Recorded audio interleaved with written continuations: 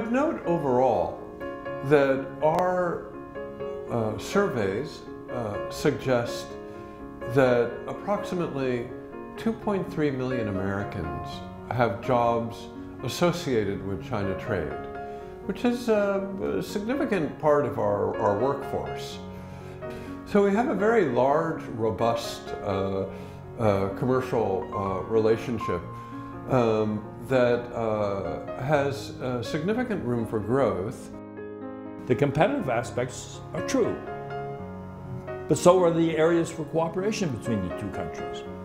And we shouldn't just focus on one at the expense of the other, where we and China need to cooperate together because we are big countries that have interests involved in these areas, and we need to understand each other. And I have a long experience in engaging in talks with China, and when you can talk through issues, you can find in many ways you have common views on it.